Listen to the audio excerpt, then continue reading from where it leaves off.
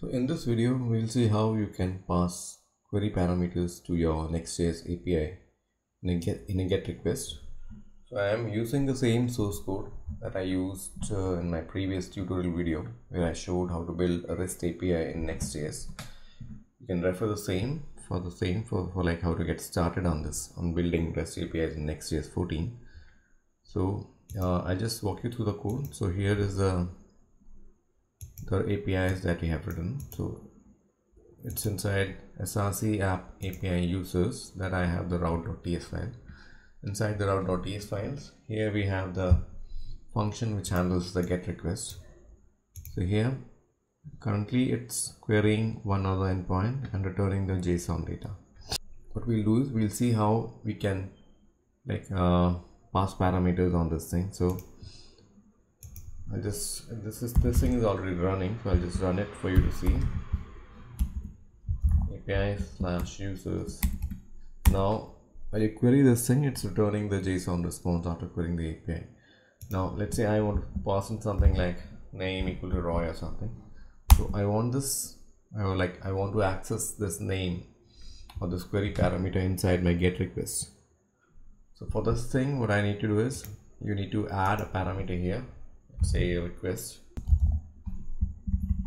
Let's try to log this thing and see what it will render. Request is REQ. I'll just try to hit the endpoint once more. If you see, it's getting hit once more, and here's the current log of this thing. The request is the next request. Yeah.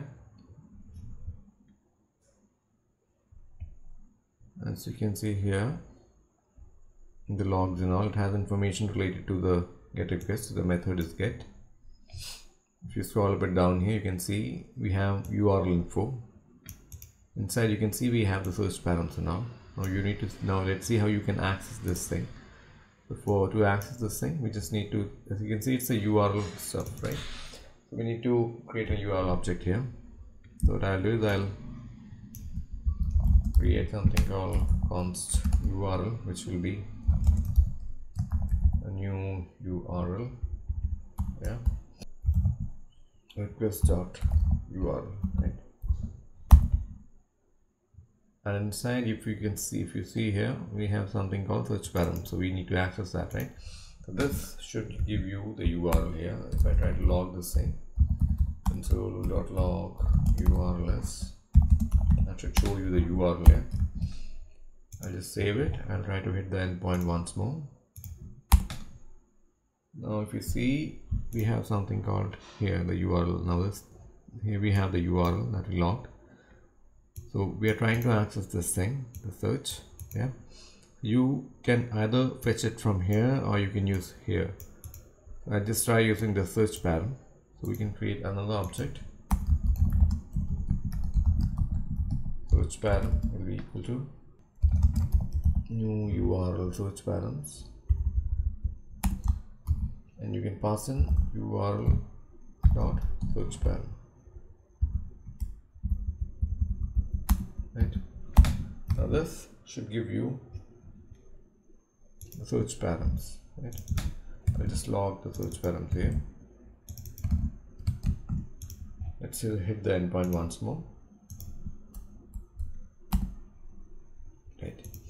If you see here, search param is this. Now to access the name property, you can go like search param. Now this search param might be having functions to get each of the entries. You can call get, enter the name of the key. I'll just save it, hit the endpoint once more. It says name is right. You can also add multiple stuff to this thing. So if I add name and age equal to 10, yeah, so we just need to get that thing. Name is this,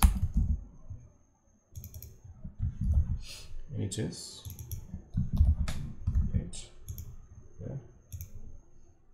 just reload. Yeah, name is Roy, age is 10. So this is how you can access search params from inside a GET request in your Next.js API. So I hope you find this video useful. Do let me know your thoughts and suggestions in the comment below. Thanks for watching.